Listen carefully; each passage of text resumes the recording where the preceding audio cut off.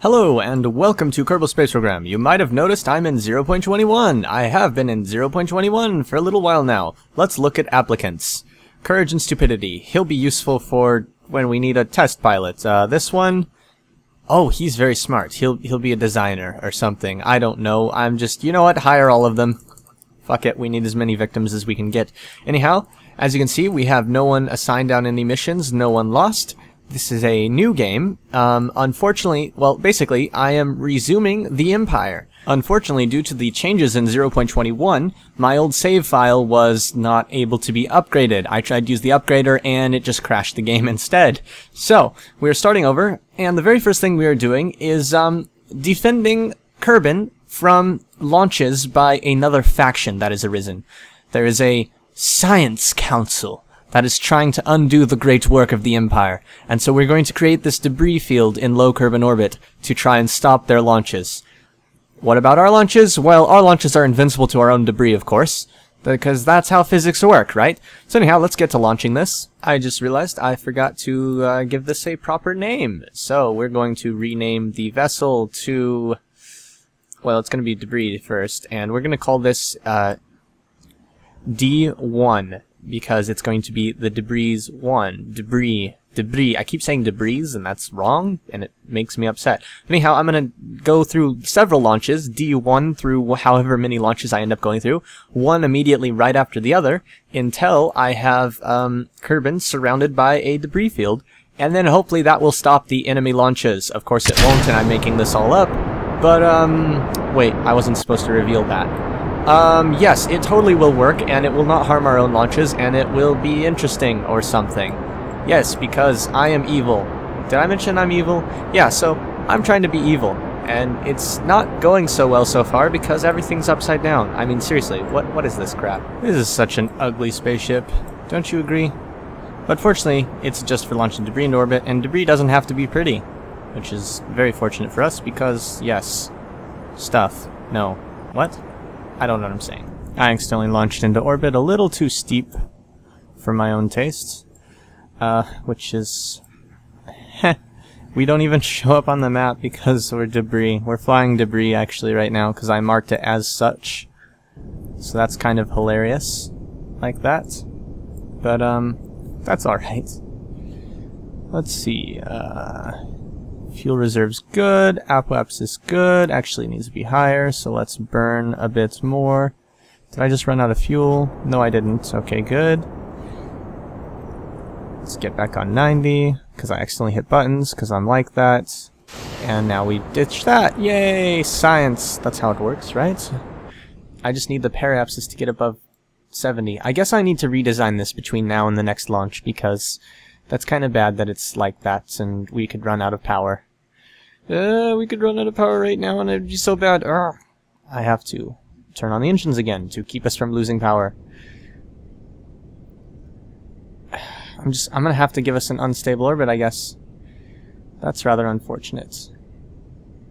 Hold on, maybe I can... We're gaining power again, so what I can do is I can turn us to retrograde, and as long as that stays above 70... Whoops.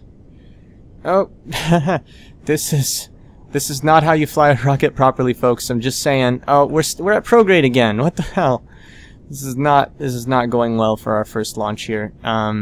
So what I'll do is stop rotating. Hopefully, eventually. Right. Well, I guess I will just leave it at that. So let's go back to the map view, and we're almost on the dark side of the planet. I apologize for that, but anyhow, what we do now is we start rotating, and before we run out of power, we need to ditch all this stuff, and we're running out of power quite fast, so it's kind of worrisome. And there's the sun.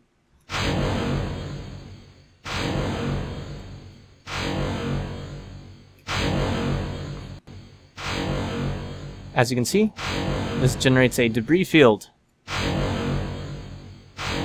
I just need to make sure I launch it all before we run out of power.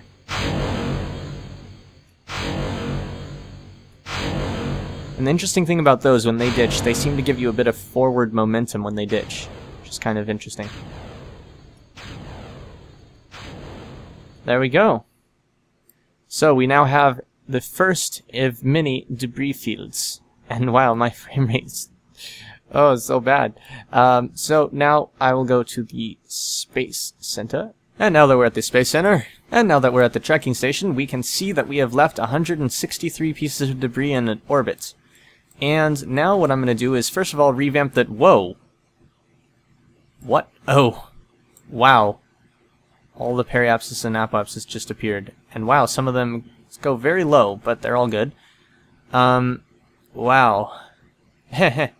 So, we have all this debris that we've launched, and I'm going to just keep launching more of those until I have a solid ring around Kerbin. And it's going to take a while, and there's going to be a lot of stuff, and it might lag really hard, and that's going to suck if it lags really hard.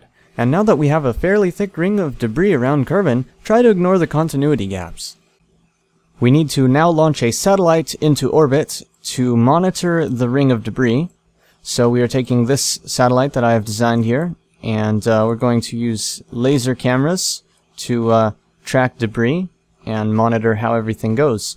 Of course, I need to get everything set up before we can launch. Now, some might say we should have launched this monitoring satellite first. I mean, what if we were to encounter some of the debris and the satellite could be destroyed? Luckily, everyone who has pointed out that has been rounded up and shot for disobeying the Emperor. Now, this is of course a fairly standard launch. We go up to 10 kilometers, trying to limit our speed as it gets too high.